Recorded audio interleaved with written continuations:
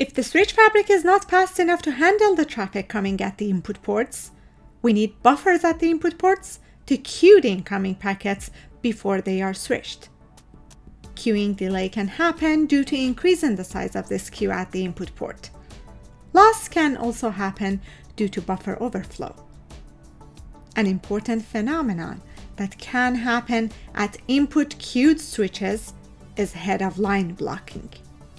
Head-of-line blocking means that the first packet in the line in the input port queue is blocking other packets in the queue because it has to wait for switching to the target output port to become available.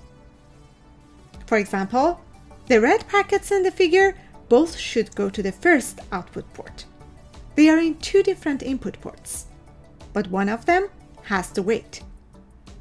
Let's say the bottom red packet in the third input port will wait, and the packet in the first input port will be switched to the output port at the first step. This wait for the packet on the third input port will cause a blocking for the green packet that is in the same input port queue. The green packet wants to go to another output port, which is available and could be switched, but has to wait because a packet in front of it is waiting for switching. What happens at the output ports? Queuing can also happen in the output port buffer before transmitting the packet on the outgoing link, going through link layer and physical layer line termination modules. How to send out the packets from the output queue on the output line is decided by the scheduling discipline at the output port. Queuing at the output port happens when datagrams arrive from fabric faster than the transmission rate. That is, when the switching fabric is faster than the port line rate.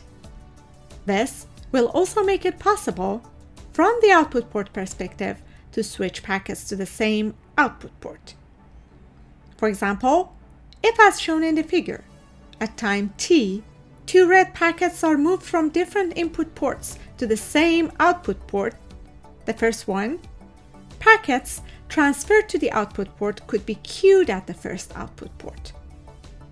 Then, the second packet has to wait for another step before packet 1 can go out of the output port and make the line available for it, also opening up a space for newly switched packets.